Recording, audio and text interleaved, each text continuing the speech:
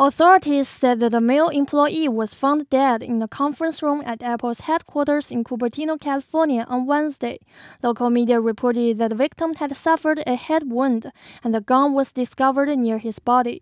The Santa Clara Sheriff's Office confirmed no one else was involved. They added that this was an isolated incident and there was no risk to the rest of the staff.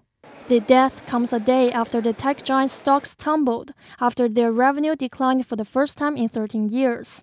Apple also reported a fall in the sale of iPhones for the first time.